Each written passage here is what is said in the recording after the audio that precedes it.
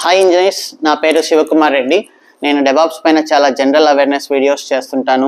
రీసెంట్గా ఏంటంటే DevOps engineer యొక్క రోల్స్ అండ్ రెస్పాన్సిబిలిటీస్ ఎలా ఉంటాయి, డెవాప్స్ ఇంజనీర్ డైలీ టాస్క్స్ ఎలా ఉంటాయి అనే దానిపైన కూడా వీడియో చేశాను. అది ఇంటర్వ్యూలో మీరు ఫేస్ చేసే ఫస్ట్ క్వశ్చన్ అండ్ మిమ్మల్ని ఈజీగా జడ్జ్ చేయగలిగే క్వశ్చన్ అనమాట.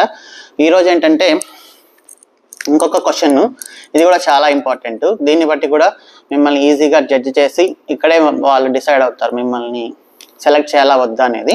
సో క్వశ్చన్ ఏంటంటే,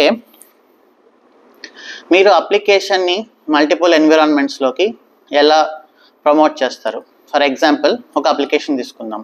దానికి dev environment, test environment, production environment ఉంటాయి. సో అప్లికేషన్ని ఈ 3 స్టేజెస్లో ఎలా డిప్లాయ్ చేస్తారు? అల్టిమేట్ థింగ్ వచ్చేసి ప్రొడక్షన్లో డిప్లాయ్ చేయాలి. అది ఎండ్ యూజర్ యూజ్ చేసినప్పుడు ప్రాపర్గా వర్కౌట్ అవ్వాలి. సో అదనమాట. సో ఇక్కడికి వచ్చేసరికి మనం కొంచెం ఓల్డ్ మెథడ్ అనేది డిస్కస్ చేద్దాం. ఓల్డ్ మెథడ్ ఏంటంటే, ఓల్డ్ మెథడ్లో చాలా రిస్క్ ఉండేది. అప్పుడు ఏం చేసేవాళ్ళు, ఫర్ ఎగ్జాంపుల్ నేను జాయిన్ అయినప్పుడు డెవ్ ఎన్విరాన్మెంట్లో అప్లికేషన్ని బిల్డ్ చేసి డిప్లాయ్ చేసి డెవలపర్ టెస్ట్ చేసేవాడు.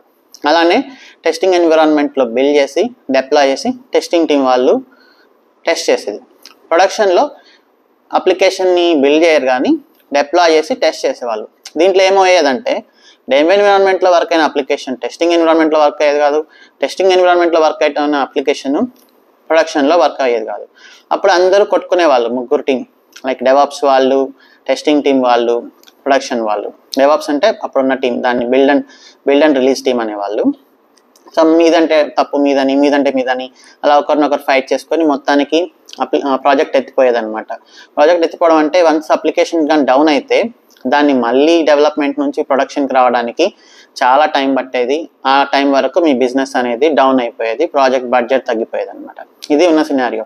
డెవాప్స్లో దీనికి ఒక బెస్ట్ స్ట్రాటజీ అనేది మేము ఇంప్లిమెంట్ చేసాం మా ప్రాజెక్ట్లో. అదేంటంటే, build in dev, run anywhere. For example, మీరు అప్లికేషన్ తీసుకొని డెవలప్మెంట్ బిల్డ్ చేసి అక్కడ ఒక వర్షన్ అనేది తీసుకుంటారు, లైక్ 1.2.3. ఆర్టిఫాక్ట్ని ఒక దగ్గర స్టోర్ చేస్తారు. దాన్ని డిప్లాయ్ చేసి డెవలప్మెంట్లో ఏంటంటే, డెవలప్మెంట్ డేటాబేస్ ఉంటుంది.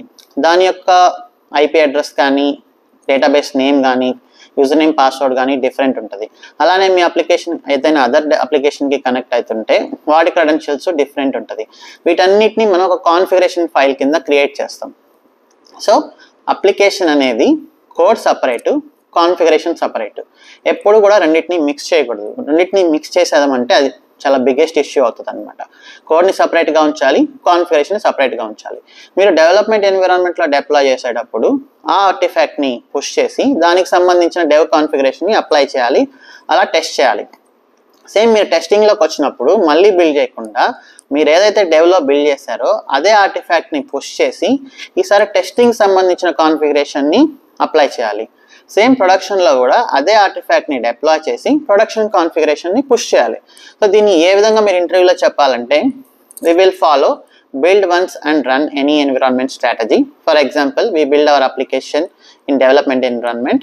We push to the Nexus Artifactory or JFrog Artifactory. We will have configuration files for different environment. When we deploy the application in dev environment, we will apply the dev configuration. When we deploy the application in testing environment, we will apply the testing configuration. When we deploy the application in production environment, we will apply the production configuration. For example, ప్రొడక్షన్లో application fail అయింది అనుకోండి, అది mostly 100% ఎక్కడ mistake ఉంటుంది అంటే ఆ configuration ఫైల్లో దాని వల్ల మిస్టేక్ ఉంటుంది.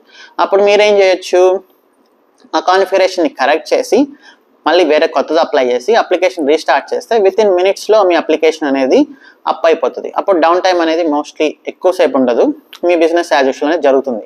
అదే మీరు వరల్డ్ ఆఫ్ స్ట్రాటజీలో కానీ చేస్తే, ప్రొడక్షన్లో ఫెయిల్ అయిందంటే అప్లికేషన్ కాన్ఫిగరేషన్ కలిపి ఉంటుంది కాబట్టి మళ్ళీ మీరు వెనక్కి వచ్చి డెవలప్మెంట్ నుంచి టెస్టింగ్ వరకు అలా బిల్డ్ చేసుకుంటూ టెస్ట్ చేసుకుంటూ రావాలన్నమాట. సో ఇదనమాట. ఈ రకంగా మీరు ఇంటర్వ్యూలో చెప్తే మీ పైన ఒక మంచి ఒపీనియన్ అనేది క్రియేట్ అవుతుంది. సో దీన్ని జస్ట్ చెప్పడమే కాకుండా మీరు అర్థం చేసుకుంటే మీకు ఇంకా బెస్ట్ రిజల్ట్స్ వస్తాయి. Okay, thanks for watching. See you in next video.